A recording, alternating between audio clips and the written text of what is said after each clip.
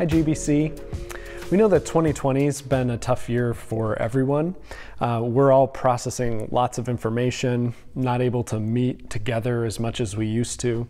And as Ryan and I were talking about that, we thought one thing that could be helpful just in body life overall is to send out some devotional thoughts via video and things that are edifying that we could reflect on during the week. Each week when we prepare a sermon, there's a lot of stuff that doesn't make it into the sermon itself, whether that's because of time or just trying to focus on certain things. This past Sunday was one of those for sure. And so I wanted to just share a few thoughts with you that I found edifying as I've continued to think on these things. Last Sunday, we looked at John 16, 25 to 33, and Jesus was telling his disciples, encouraging them to go forth as those who are loved and courageous, loved by the Father and courageous and taking heart because of Christ's victory over the world. And one of the things that we looked at in particular was this confidence that he gives them of the Father's love for them. And I don't know about you, but it can be a difficult thing to have that confidence. And one of the things that this passage addresses in particular is that confidence is coming in the midst of their pending failure. Within a few hours, they're going to desert Jesus. And as we think about that, one of the things that can most tempt us, I think, to doubt the Father's love for us is our own failures. Maybe even since Sunday, you've become acutely aware of ways that you fail in your faith. It could be an ongoing struggle with sin and you gave into it again. It could be that you continue to worry or have doubts about your faith, and that makes you question if God the Father can really continue to love you the way that the Bible says he does. It could be that we're fearful when you thought you should have spoken the truth. It could be that you were brash and harsh when you should have been more Christ-like. Whatever the failure has been or is that makes you doubt the Father's love, this passage actually brings a ton of encouragement to us as we think about our failures. I came across this quote by theologian C.H. Dodd, and what he's talking about is Jesus' question to the disciples when he says, "Do you now believe?" And it's kind of a check on this confidence that they have, and he's kind of situating that within their coming failure. And the quote says this: "The damping down of an enthusiastic confession of faith might seem surprising if we did not remember that it corresponds to a constant pattern, not only in the fourth gospel, but elsewhere." And this is what he says: "It is part of the character and genius of the church that its foundation members were discredited men.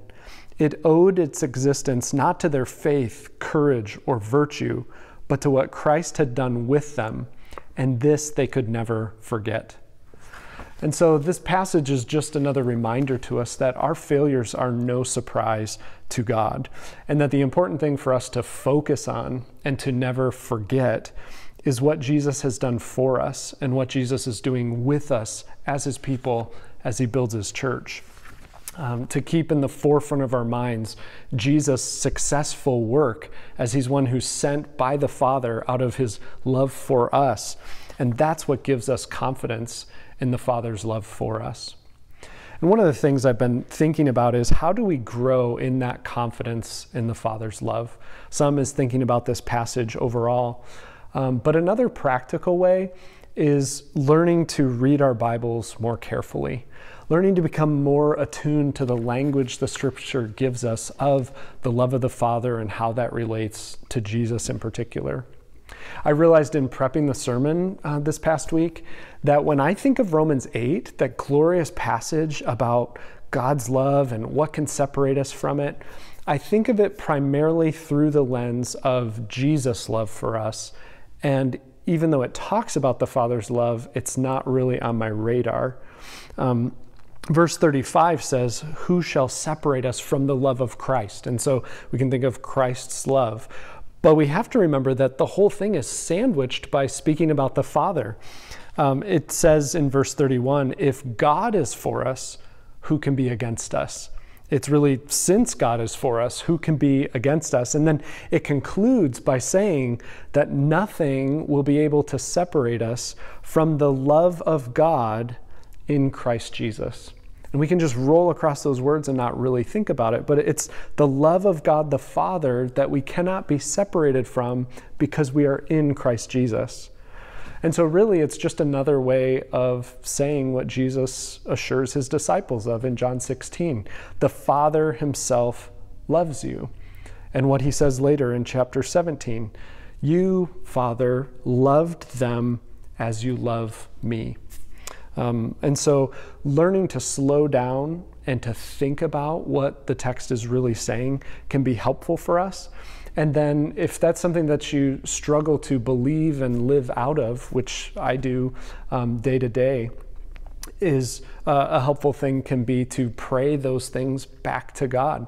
That we can pray saying, I know your word says that you, Heavenly Father, love me, but I often don't feel that way.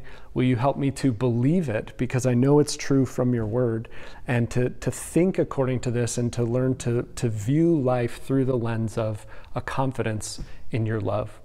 So hopefully those are a few things that can be helpful just as we seek as God's people to grow in our confidence of the Heavenly Father's love for us in Christ Jesus.